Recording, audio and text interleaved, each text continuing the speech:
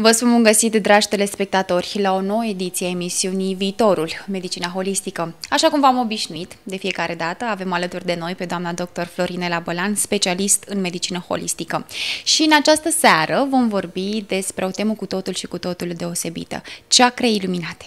Doamna doctor, medicina holistică vorbește despre energie, despre chakre, despre centrii energetici umani. Ce înseamnă Chakrele Iluminate? Înseamnă înflorite, înseamnă deschise, de fapt evoluate, pentru că, nu știu dacă știți, că ele sunt ca petalele de lotus. Știți asta, ca niște flori sunt. Și în momentul în care ele se deschid, ele înfloresc, ca niște flori care îmbobocesc și apoi înfloresc. Când sunt la maxim de energie, încep să și strălucească. Și nivelul de informație, practic, din ele, nivelul de conștiință, fiind la maxim, noi atunci evoluăm spiritual. Deci, în momentul în care chakrele noastre sunt iluminate, noi suntem în plină evoluție spirituală. Toată viața noastră, încarnări repetate, noi venim să facem să strălucească propriile chakre. De fapt, asta este maximul ce putem noi să facem aici pe pământ. Rând pe rând, de la 1 până la 7, că sunt 7 chakre, noi facem salturi spirituale. Este ca într-un dans, este ca o magie, cu muzică, cu lumini strălucitoare, care se găsesc, informații, de fapt, care se găsesc în aceste chakre. Uneori, acest salt se face natural, sunt persoane care au spontan să zicem, o creștere în chakre. Și am avut și alte emisiuni înainte. Acest fenomen se numește ridicarea lui Kundalini. Kundalini fiind o energie, am vorbit, care unește cumva aceste chakre și care se găsește localizată în prima chakra. Mai mult, această evoluție a noastră este pe trepte, ca treptele iubirii, de fapt, sau este legat de treptele iubirii. Pentru a fi echilibrată, fiecare chakră are nevoie ca cel puțin chakra de sub ea să fie ea în armonie. Deci nu putem sări peste chakre. Noi trebuie să trecem din chakră în chakră și dacă cea de jos nu este, să zicem, armonizată, nu putem merge la următorul nivel.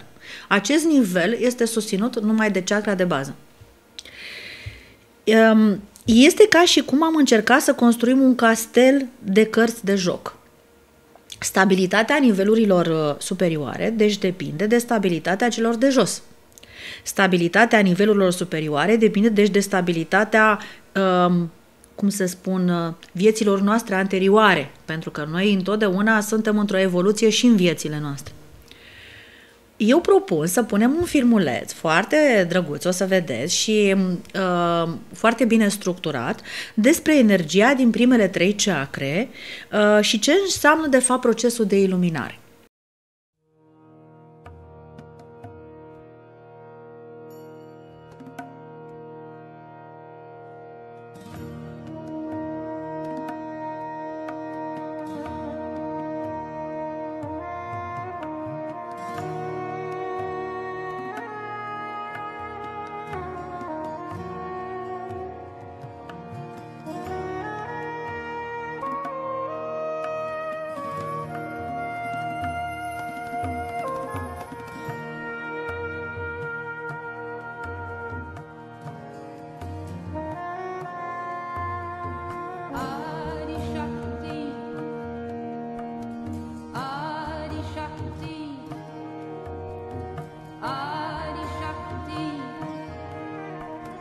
Namo, namo.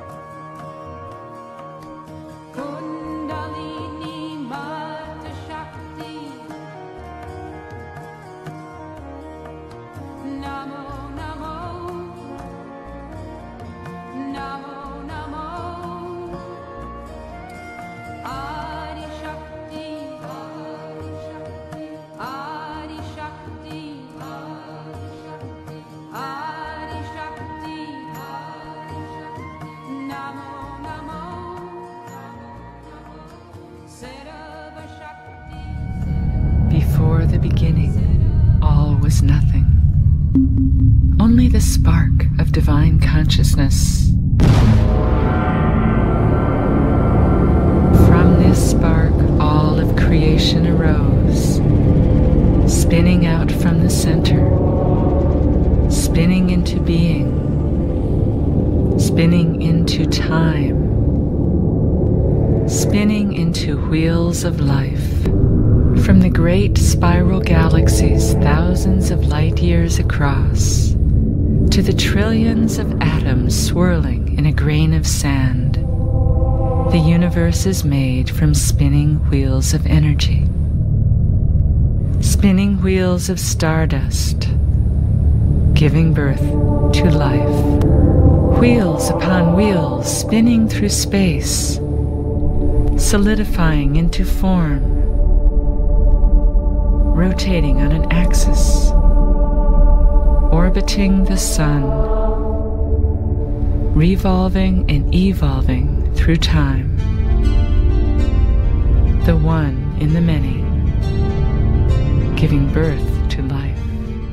With a single white moon, our shining blue planet spins in space, a planet made of earth and water, and fire and air, a planet of sound and light and beauty, and the consciousness of life. An intricate web woven with exquisite balance. This blessed earth, which is our home, is the great wheel from which our life arises, generated from the heart of divine spirit, condensing into manifestation. The one in the many, Father Sky and Mother Earth. Between them, the 7 layers of manifestation form a rainbow bridge connecting earth and heaven, the stepping stones from matter to spirit.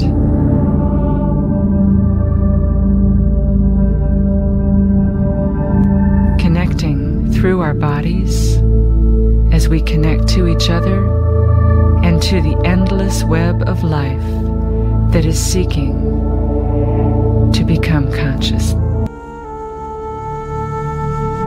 Aligned along a central channel called the sushumna, the 7 chakras run from base to crown, generating the patterns of the auric field. Their spinning comes from the intersection of 2 basic currents, one from above and one from below. As these currents pass between the chakras, the centers spin like gears that take us on our journey through life.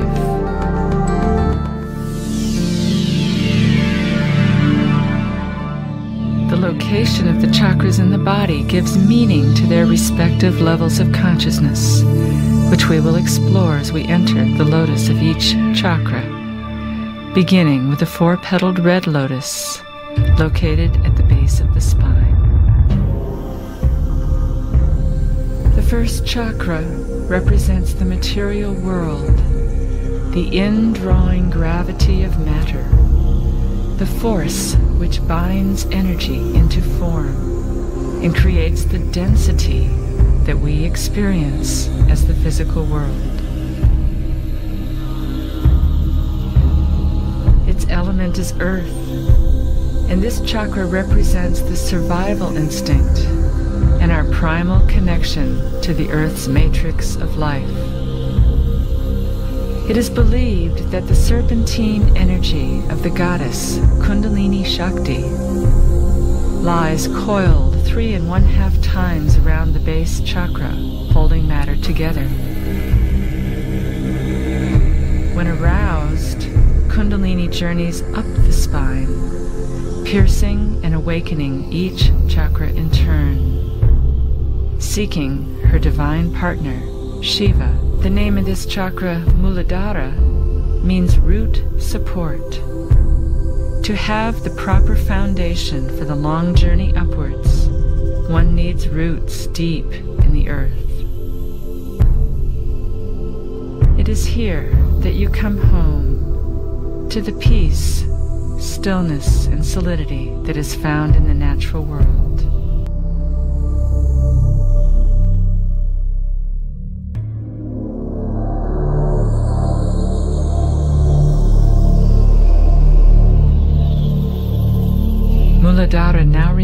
awakened at the base of the spine as we open to the six-petaled orange lotus of the second chakra, called Svadhisthana, meaning one's own place. This chakra is related to the element water and represents the dual nature of existence, the constant ebb and flow of polarity, opposites attracting, moving and flowing toward each other with a primal longing to merge together as one. Here we tap into the primal flow of the life force energy, pulled by the currents within the soul, urged by our longings and desires.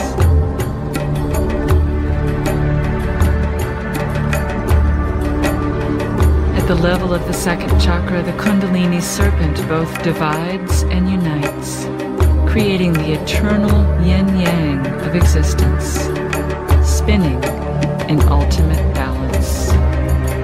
In the body, this chakra emanates from the sacrum, the hips and pelvis, as the seat of movement, sensation, pleasure, desire, and emotion.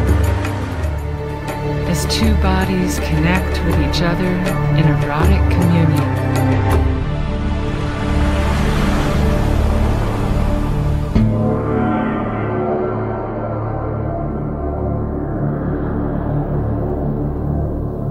Satisfied, we move from the waters of the second chakra into the third chakra, located in the solar plexus, the yellow lotus of Manipura, which means lustrous gem.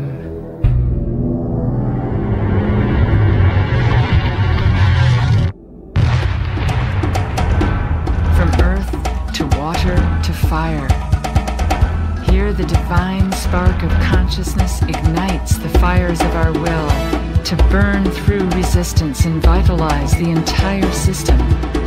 Pulsating flames of energy enliven us to awaken our power, to burn with purpose, to strengthen our will.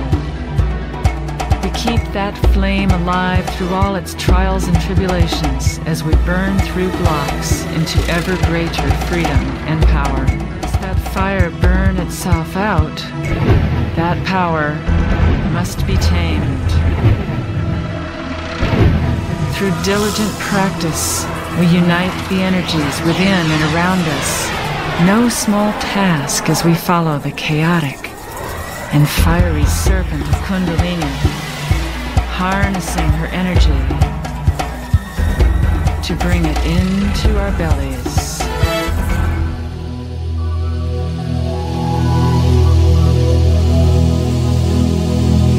This fire carries and sustains us as we burn through the ego and dissolve into the lustrous gem that is the true source of power in Manipura.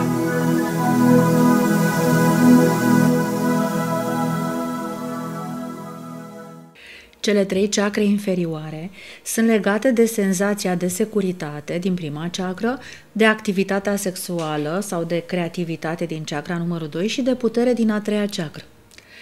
Când energiile sunt în echilibru, în interiorul nostru, aceste chakre sunt capabile să susțină conștientizarea crescândă a chakrelor superioare. Deci, practic, aceste chakre permit trecerea noastră la chakrele spirituale. Dacă sunt persoane care nu au armonizate aceste chakre, nu pot fi niște persoane foarte spirituale. E foarte important acest lucru. Deci noi avem cumva niște pași de trecuți. Trebuie să începem cumva cu alfabetul, știți? Și alfabetul este în primele trei chakre. De fapt, principiile și valorile fundamentale prin care ne conducem viața sunt generate chiar în aceste trei chakre. Ele fiind deci de bază. Iar echilibrarea energiei plexului solar, care este chakra numărul 3, este crucială pentru întruchiparea integrității lor. Ca întotdeauna, energia conduce evenimentele și întotdeauna medicina energetică conduce lucrurile. Pentru că Primul pas în rezolvarea dezechilibrelor, de fapt, la nivelul acestor chakre, este stabilirea, de fapt, intenției, intenția fiind tot o formă de energie, sau altfel spus, dorinței noastre către echilibrarea lor, către vindecare. Adică, în primul rând, trebuie să ne gândim, să ne propunem să le echilibrăm. Asta presupune să știm despre ele și de aici aceste emisiuni pe care le facem împreună și cu telespectatorii noștri, în care noi încercăm să informăm, da, să aducem tot felul de subiecte care sunt de fizică cuantică, sunt niște subiecte medicale, despre energii, despre medicina holistică și, de ce nu, sunt niște emisiuni și niște subiecte spirituale. Mai departe, activarea acestor chakre duce la strălucirea lor. Este următorul nivel al lor. Deci, odată echilibrarea, vindecarea și apoi nivelul următor este strălucirea lor, adică numită iluminare, că iluminarea asta presupune, că deja luminează, strălucesc. Focalizarea intenției și nivelul de conștiință, adică informație conștientă, că asta înseamnă conștiință, a scopului de echilibrare și activare, face, de exemplu, ca în chakra plexului solar, chakra 3, puterea să fie folosită nu pentru ego și de ego, pentru că locul ego-ului este în chakra 3, adică legat de, sau de reglările acolo se văd cele mai bine, ci să fie strunită această putere a noastră, să fie strunită și să fie dirijată benefic pentru puterea sinelui, care este cu totul altceva, și pentru cei din jur într-un mod corect, armonios, adică atât pentru noi cât și pentru ceilalți. Această creștere corectă a puterii din chakra 3, care este cea mai explozivă, ați văzut aici, este plină de foarte multă energie, deci o creștere corectă, deci armonioasă în chakra 3, ne permite nouă rezolvarea conflictelor care apar. De asemenea, într-un mod prin compasiune, pentru că putem să rezolvăm și altfel și nu este bine. Prin compasiune este metoda cea mai bună de a rezolva conflictul, transformarea competiției în cooperare și folosirea libertății de creație sau de co-creație. Acum aș propune să vedem un alt filmuleț care, plecând de la aceste trei nivele, aceste trei chakre, să urcăm la un nivel al chakrei inimii și al chakrei gâtului, energia din acești centri energetici. We rise again to the heart to find a green lotus of 12 petals called anahata, meaning unstruck or unhurt. The element of this chakra is air as we rise up into the softness and spaciousness of the sky. Now the Kundalini serpent carries us upwards on wings of love to embrace the awakening of divine spirit, which bids the heart to open and fly free. Expanding into the element air with each breath we take, we soar towards the infinite, becoming light and spacious within.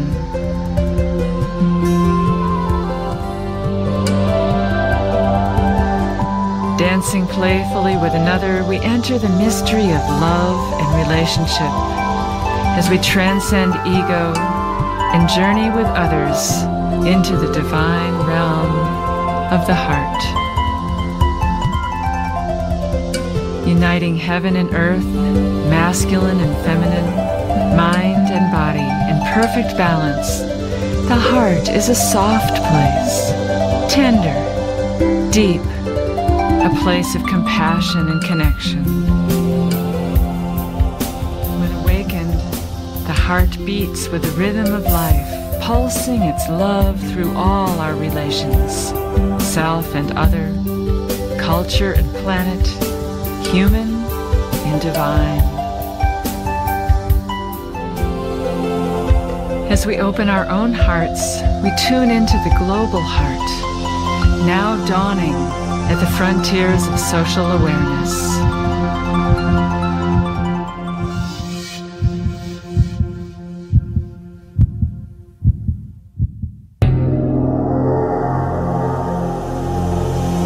From the balance of the heart, We now move into the blue lotus of 16 petals, located in the throat, called Vishuddha, which means purification.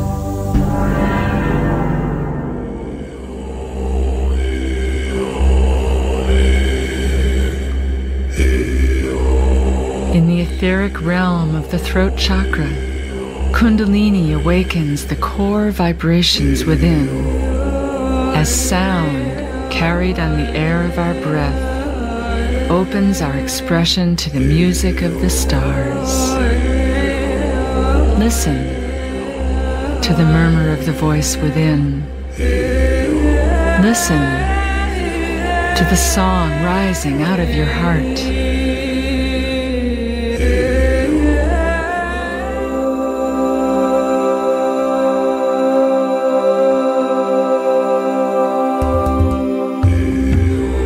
From the primordial Om, vibration ripples through all of creation, resonating, expressing, harmonizing, synchronizing, opening our voices to sing our truth into the chorus of life.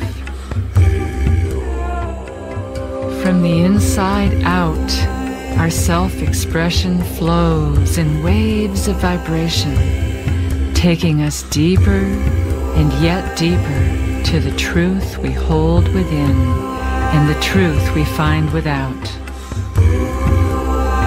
From essence into vibration, to sound, to language, communication, and expressions of creativity.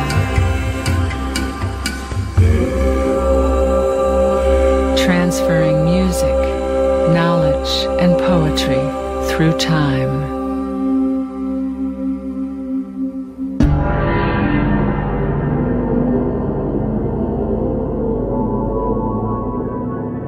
Este un cuvânt adesea înțeles și folosit greșit.